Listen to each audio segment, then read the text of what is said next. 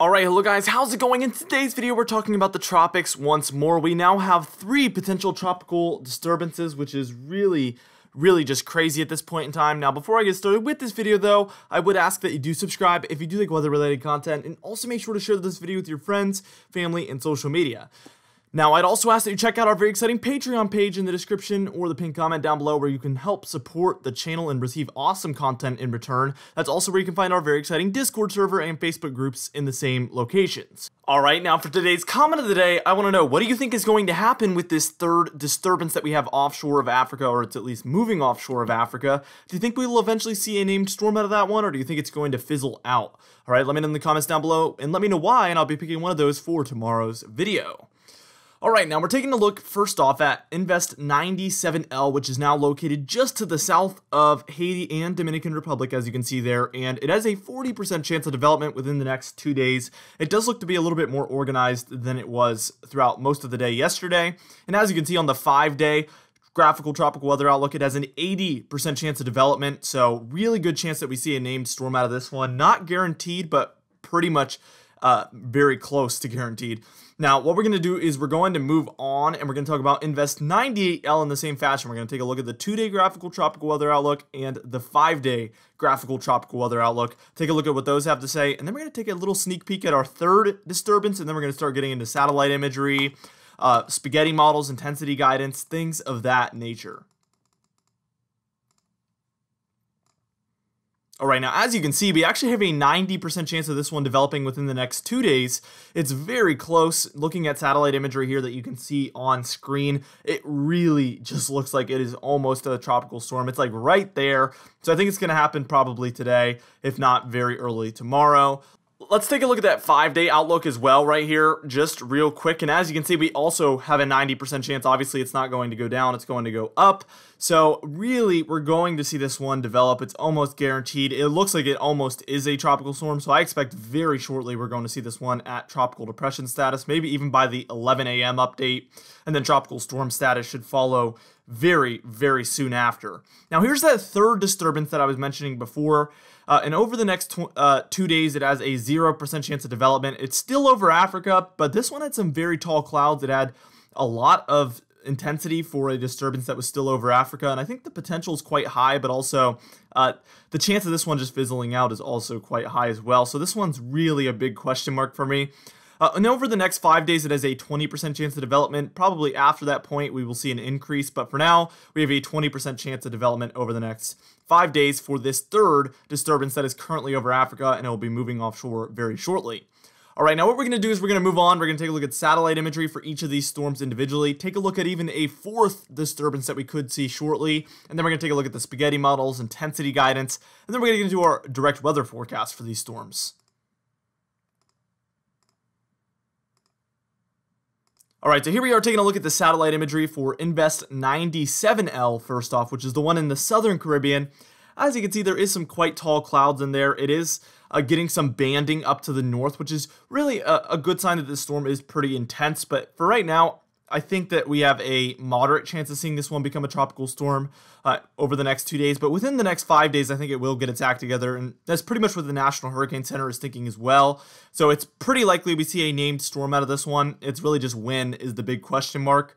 And there's some pretty tall clouds in there indicated by those white shades there, as you can see. So we really need to watch this one closely. Here's Invest 98L on satellite imagery, and you can see it has some nice swirl to it, some taller clouds there on the more southern bands, again indicated by those whites.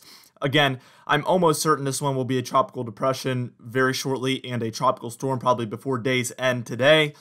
Let's go ahead and take a look at that African disturbance as well here. We can see Invest 98L on the very left-hand side of your screen there, but that's our new disturbance there towards the more right-hand side of the screen. Very big disturbance, very unorganized, but usually these storms get their act together once they're pretty far offshore of Africa. So this one has a lot of time to work with, but really it's just a big question of if it'll even do anything. But for now, it has some potential, and we will be talking about it probably in the near future.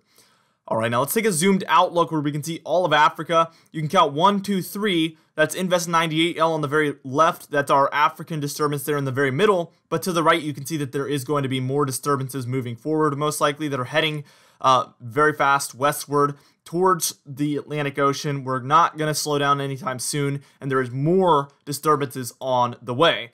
All right, now what we're going to do is we're going to move on and take a look at the spaghetti model guidance for Invest 97L and Invest 98L, and also the intensity guidance. And then again, we're going to get into our direct weather forecast for both of these invests. All right, so here's our spaghetti model guidance for Invest 97L. You can see there is a sharp curve that is being indicated within the next 48 hours to the north. That's going to be a big boom or bust time frame for this storm, and you guys have seen me use that in the thumbnails. A lot of people are like, what does that even mean?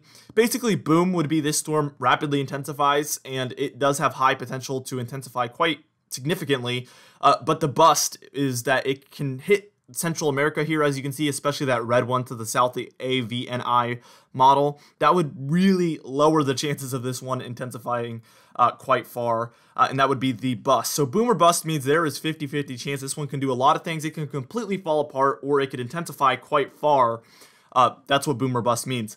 So that land interaction down there for Central America really is going to make a difference. If we're more towards where that pink model has us going, where we're quite far off of Central America, we can see this one intensify a lot.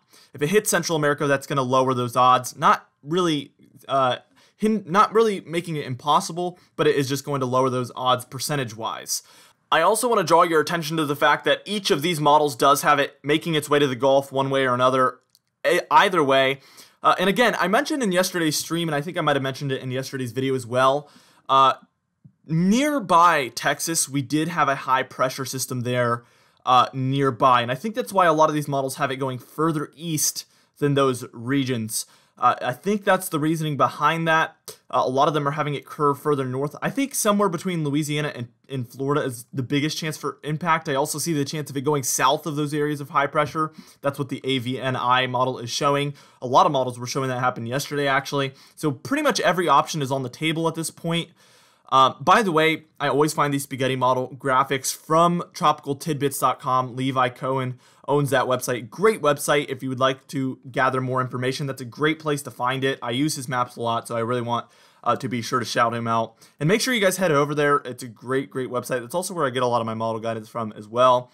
Here's our model intensity guidance for Invest 97L. You can see we only have one model that doesn't show this one becoming a tropical storm, and it's that red model that had it having a lot of land interaction, believe it or not. So, but pretty much every single other model outside of that one does have us at least reaching tropical storm status. And again, some of these models have a very strong option here, including the HWFL, which is one of the models that did not have any land interaction. It had it going in between the Yucatan Peninsula and Cuba. And you can see that one actually brings us eventually to hurricane status. That shows you that if there's no land interaction, it would get the boom. It would go into the boom. But the AVNI is an example of the bust. And you can see the very large difference between what those two models are calling for, all based on how little land interaction this one has. Now what we're going to do is we're going to move on and take a look at the model guidance for Invest 98L. Okay, we're going to take a look at the spaghetti models, the ensemble models, the intensity guidance, and then we're going to get into our forecast for both of these. Now, also in yesterday's stream, if you missed it, I mentioned the fact that if this one doesn't hit Haiti, Dominican Republic, Cuba, that makes a huge difference there. If it hits those islands, it's going to break up quite a bit. Not completely dissipate, but it would lower the chances of this one being a very strong storm. If it's north of those islands, pretty much the potential, the sky's the limit with it. So you can see most of these models have it very just north of these islands, and that's very significant. That would be pretty much a worst case scenario for this storm. So we're going to want to see what these models do moving forward. Is it going to hit Haiti and Dominican Republic? Is it going to go north? That's a massive difference in the forecast here. But as you can see, within the next 72 hours, it's going to be approaching Puerto Rico, Dominican Republic. So we're going to really need to watch out for those areas. Also the Bahamas, you're going to want to be on standby for this system because this one might be heading straight for you. Florida, also, it's maybe about time you start paying attention because this one potentially has you in its crosshairs. Let's take a look at the GEFS, which is the GFS ensemble model, and it pretty much shows the same thing as most of those models showed, except we get a more extended outlook here towards the end. You can see a lot of a lot of them kind of spread out, so that means the confidence is lowering towards the end of this model run. But Florida seems to be a popular hit for a lot of these models, so you're going to want to really watch out. Also, the Bahamas. Those reds are indicating a stronger storm, so we might get a pretty strong storm here from Invest 98L. You're going to want to watch out. This storm looks like it has the highest potential out of any of these storms we're talking about today. Here's your GEPS, which is our Canadian ensemble model, and it shows a lot of the same that the GEFS model shows, except a lot of these show an out-to-sea option, which would be best case scenario, the least land interaction, the least people being impacted by this storm. But still, either way, we're going to want to pay attention. Anywhere on the East Coast, the Bahamas, Cuba, Dominican Republic, Haiti, Puerto Rico, and even the Gulf still, you're going to want to pay attention. This storm could be quite a major one. Here's the intensity guidance, and you can see most of these models only go out to about hours 132, which is just past 5 days out. And as you can see, we only have one model that doesn't show us reaching tropical storm status, just like Invest 97L. But a lot of these models have us intensifying quite quickly towards Category 1 hurricane strength, and even we have a couple showing Category 2 or Category 3 status. That seems to be the ceiling over the next 5 days for this storm, and obviously after that point it could become even more intense than that. It could be less intense than that. We're going to want to watch this storm very closely because it definitely could become a hurricane. It could become our next hurricane, which would obviously mean a more impactful storm. But even if it's just a tropical storm, you're still going to want to watch out. That could cause some pretty major impacts, especially to a lot of the islands. All right, now let's get into our official direct weather forecast for both of these storms. First off, Invest 97L. As you can see, I do expect that we could see some interaction there with Central America and also potentially the Yucatan Peninsula, but there's also a chance it goes north of those regions and kind of hits that sweet spot where we would see more of the boom scenario where it doesn't really have any land interaction. Either way, I'm kind of siding with this kind of curve northward. I think it's probably going to curve northward and maybe even back towards the east, maybe back towards Florida. There is still a chance it goes south of that high pressure and hits Mexico. We're going to want to watch it closely. There's also a slim chance it hits Texas or Louisiana, although I think high pressure is probably blocking it from hitting those regions. That's pretty far out, so it's not really anything we should be talking about. That's past 5 days, but it is good to kind of keep an eye on the system. If you're anywhere in the Gulf, I would say you should probably be paying attention. Here's Invest 98L. Again, I think it's probably going to go north of Dominican Republic and Cuba and Haiti, but there is the chance that it does hit those islands as well, so you're going to want to watch out if you do live there. Also, Puerto Rico seems to be a spot 98L could hit, but we're also watching for the Bahamas there and Florida as well, which seem to be right after the 5-day mark, seem to be an area this one could be impacting. Also notice this spreads out pretty far towards the end of this 5-day outlook. I think there is a good chance that this one could be a fish storm that heads out to sea. That's why I have a pretty significant curve northward in the cone there. That would be, again, a best case scenario. There is a chance this one really just avoids land, which is really all we could all hope for. But that more southerly track is obviously the more impactful one, as there's a lot of land in that track, basically. So we're going to need to watch this storm very, very closely. Anyway, for today's comment of the day, I asked you guys, do you think either, none, or both of these storms will become hurricanes? And North America said, I think at least one of them will become a hurricane. And I have a gut feeling that could be correct. I think especially 98L has the best chance of becoming a hurricane here, so we'll have to watch and see. Anyway, for our patron highlights of the day, I thank you all for supporting the channel, especially Mad Birds and Mark J, who are our diamond patrons, and also Donna Carnes, who is a platinum patron. I appreciate all of you, and if you would like to support the channel and end up on our end screen here, you could do so by supporting the channel. You can click the link in the description or the pinned comment down below and find our Patreon page where you can find exciting content, and also you could help support the channel. Anyway, guys, thank you so much for watching this video. Again, be sure to share it with your friends, family, and social media. I will see you guys in the next video.